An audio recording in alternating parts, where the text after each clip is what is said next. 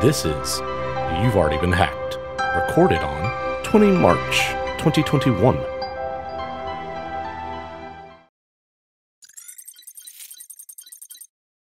Welcome back to the show, everybody. This is episode 36. This week we have a bunch of stuff to catch up on relating to Solarwinds, the exchange hack, and then we have some new stuff to go over. So let's get into it. The cloud and email security company Mimecast has revealed that the theft of its source code in a cyber attack linked to the Solarwinds breach has occurred.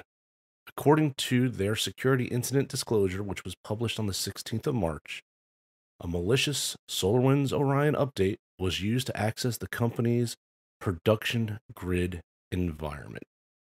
In that update, the firm said that a, quote, limited number of source code repositories, unquote, were downloaded during the January attack.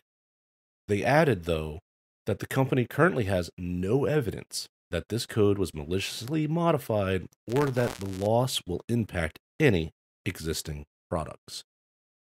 Because as we all know, when somebody has your source code, nothing bad will happen at any point down the line. The company believes that the source code that was downloaded was incomplete and that it would be insufficient to build and run any aspect of their services.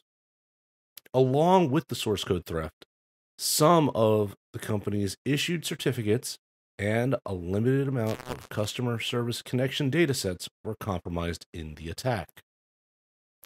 The company was made aware of the certificate security issue by Microsoft in January, which told the company a certificate used to authenticate their sync and recover continuity monitor and IEP was being exploited to target a small number of Microsoft 365 tenants from non-Mimecast IP addresses.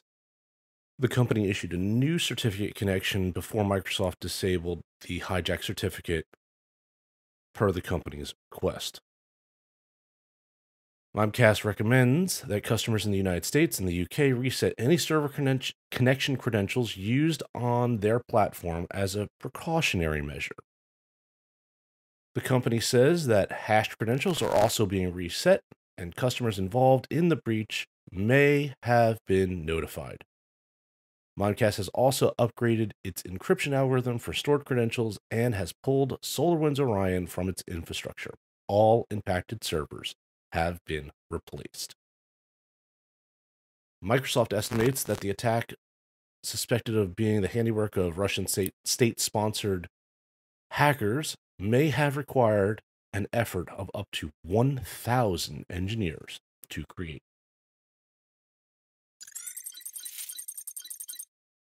The Cybersecurity and Infrastructure Security Agency, CISA, has released a new tool to detect post-compromise malicious activity associated with the Solarwinds hack in an on-premises enterprise environment. The CISA Hunt and Incident Response Program, or CHIRP, is a new forensics tool and is Python-based that is designed to help Solarwinds malicious activity IOCs on Windows operating systems be detected. There's a previous tool that has already been issued, and that's called Sparrow. Now, Sparrow scans for signs of APT compromise within Microsoft 365 or Azure environments. Chirp scans for signs of APT compromise within an on-premises environment, so a little different. In the release, Chirp by default searches for IOCs associated with malicious activity detailed in two different notifications that has spilled into an on-premises enterprise environment. The two different alerts refer to the Solarwinds hackers' compromise of government agencies, critical infrastructure, and private sector organizations using Trojanized Solarwinds Orion products and compromised apps, the victims' Microsoft 365 Azure environments as initial access vectors. So how does Chirp work? As Chirp performs the scan, it outputs a JSON formatted data file for further analysis in an SIEM or similar toolset.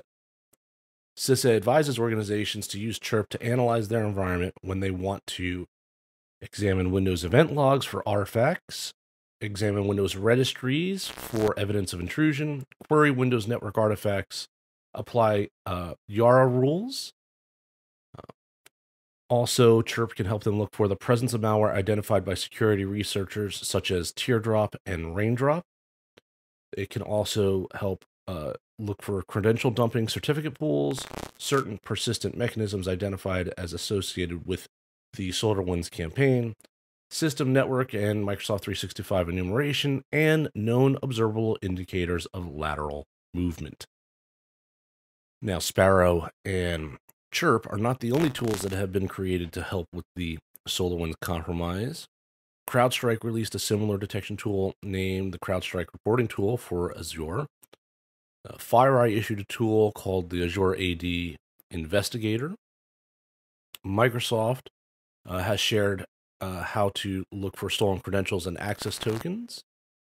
And there is a myriad, just a deluge of remediation information that exists from all of these companies and a bunch of others.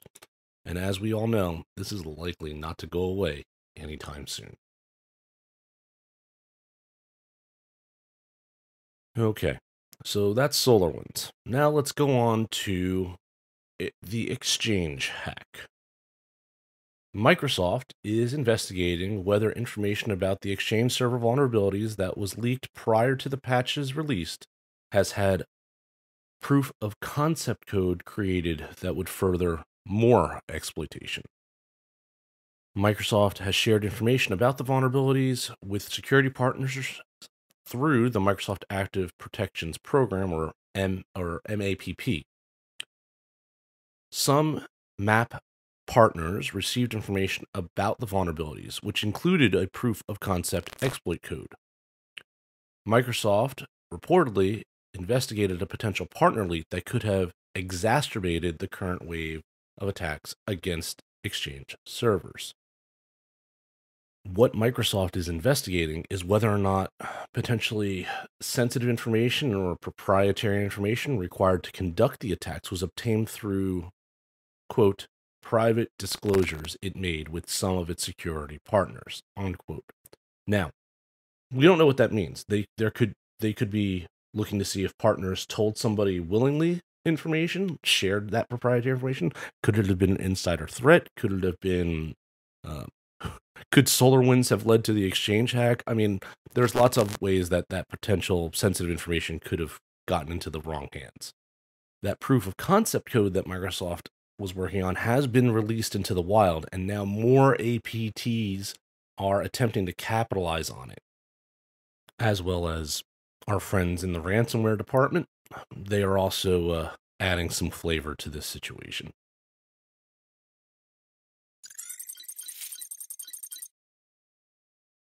So let's talk about that ransomware. In a new phase of attacks against on-premises Exchange servers, systems that were already compromised, they are now being targeted by other groups. Organizations using Exchange now have a new security headache, a never-before-seen ransomware that's being installed on servers that was already infected by state-sponsored hackers from China. Microsoft has reported the new family of ransomware deployed late this past Thursday, saying that it was being deployed after the initial compromise of Exchange servers. The name of the new family is ransom:32/do crypt.a, or commonly referred to as Dear Cry. According to the security firm Cryptos Logic, they have detected over 6,900 exposed web shells from the Exchange server compromise. These are all publicly exposed and were placed there by actors exploiting the Exchange vulnerability. These shells are being used to deploy the ransomware we're talking about.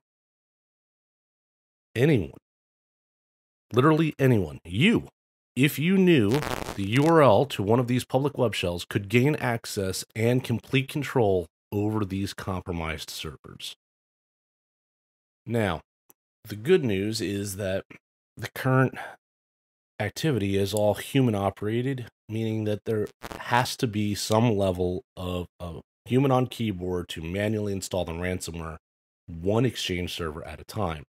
And these 6,900 plus Exchange servers have not all been hit with Dear Cry, at least not yet. Okay, so now let's just move on. Let's forget about that for a minute. Let's move on to some stats. The FBI has released its Internet Crime Report for 2020.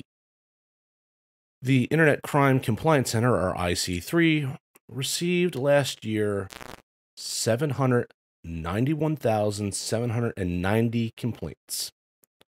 That's up 69% from 2019 of suspected internet crime, causing more than $4 billion in losses. Most of the complaints were from phishing or non-payment, non-delivery scams and extortion, and about half of the losses, so that would be roughly $2 billion, are accounted by business email compromise, romance and confidence scams, and investment fraud. In a twisted silver lining, not silver lining sort of way, BEC compromises recorded 19,369 complaints in 2020, which is about 20% less than last year, than 2019. That's good. However, this type of cybercrime alone caused $1.8 billion in losses, which is up $1.7 billion since 2019. Yeah. It's up almost all of it, which is frightening. So let's talk a little bit about these type of victim losses, right? The top 5 for 2020 were these business email compromises, confidence and fraud, or romance scams, which is a distant second, right? So if BEC was 1.8 billion, these confidence scams were only $600 million. Only. You have your investment scams, your non-payment, and then you get down to number 5, which was identity theft, at a mere $219 million. You want to round out that to the top 10, you got your spoofing, your real estate, your personal data breaches, tech support, and finally, credit card fraud at a meager $129 million. So what was at the very, very, very bottom of the list, just to see? Hacktivism, $50. I guess that's not really a thing anymore. If you want something that was meaningful, the next one up from that was denial of service at $512,000. Another trend that was noticed by IC3 for 2020 was the use of identity theft and then converting funds to cryptocurrency. In these cases, the initial victim, choose your way du jour, provided their ID to the fraudster.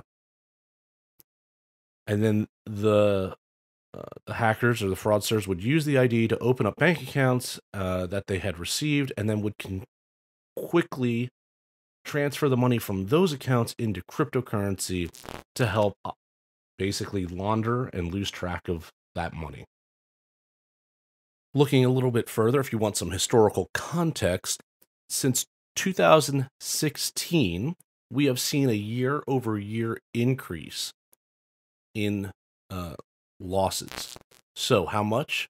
Well, we started in 2016 with 1.5 billion in losses, and all the way through 2020, you got 4.2 billion just in 2020 alone. You take all the years in between, and we're talking a total of $13.3 billion in total losses due to internet-related crime.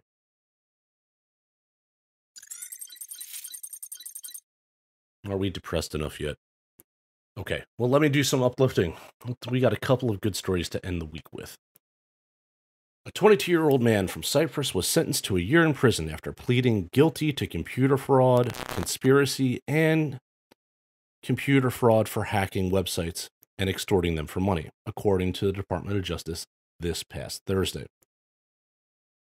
The man exploited security vulnerabilities to steal sensitive personal information from users and customer databases between October 2014 and November 2016 when he was a teen living with his mother. He used the stolen information to log into email accounts and send messages to victim websites demanding a ransom and threatening to leak sensitive data. He also obtained information on targets from a co-conspirator who had previously hacked those websites. In coordination with the Office for Combating Cybercrime of the Cyprus Police, the man is the first national to ever be extradited from Cyprus to the United States and has been sentenced to prison. He will serve 1 year and 1 day in prison, in addition to credit he has already received for serving 3 years and 10 months before sentencing. The individual has already paid $600,000 in restitutions to victims and forfeiture of $389,000 and 70,000 euros to various governments.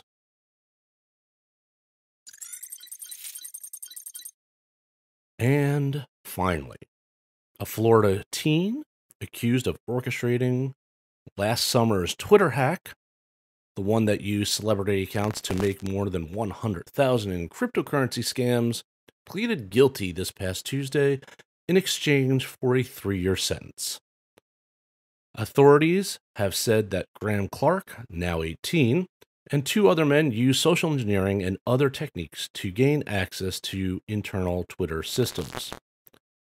They then allegedly used their control to take over what Twitter has said were 130 accounts. A small sampling of the account holders included then former Vice President Joe Biden, Tesla's founder Elon Musk, and pop star Kanye West, and philanthropist and Microsoft former founder and former CEO Bill Gates.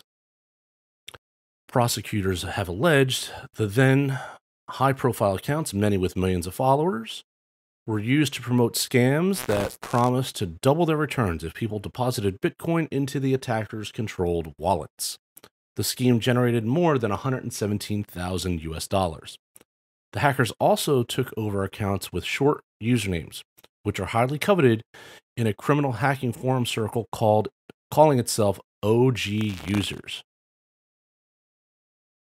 Clark agreed to plead guilty in return for a 3-year prison sentence and 3 years of probation following. The agreement allows Clark to be sentenced as a youthful offender, a status that allows him to avoid a minimum 10-year sentence he would have received if he was convicted as an adult.